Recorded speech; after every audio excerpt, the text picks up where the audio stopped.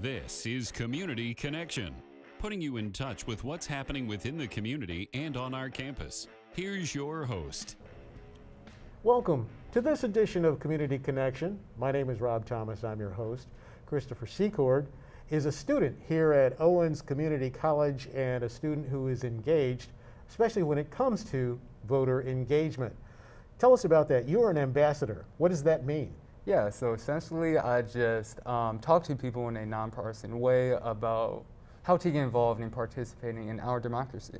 When you talk about a nonpartisan way, what does that mean? Because there are so many issues that we face today, especially with the election coming up November 2nd. What are some things that you share to engage students on the Owens Community College campus here in the Toledo area? So, I just try not to force any of my biases, and I'll ask some questions to the students about what issues they support the most. Like, for instance, infrastructure, it's deteriorating, and last time we had significant investments into it was in the 1940s through the FDR New Deal, right? So I would tell them that, if you want to change that, you can register to vote and participate in the upcoming city council election on November 2nd.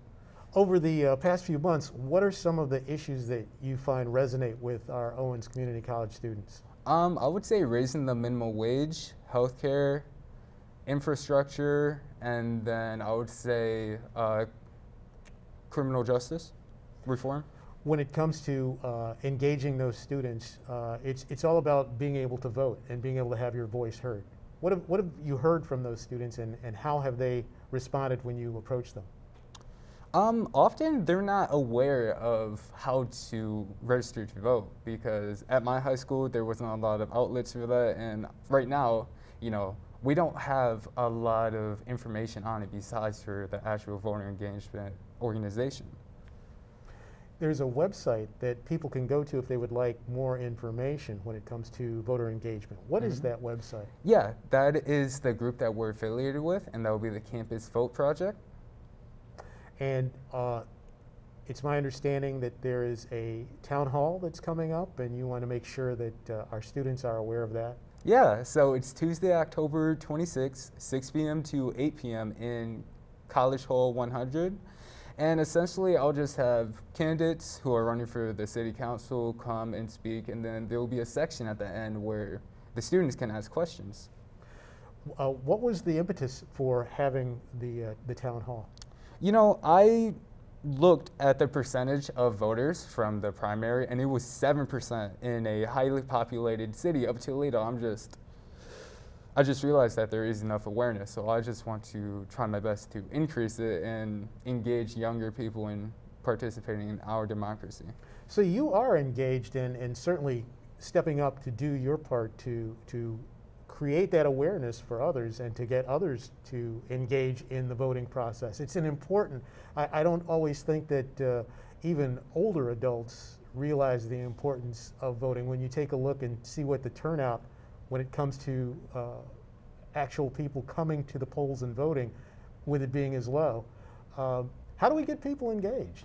It's just about connecting them with issues that they care about the most and using that to compel them to participate, really.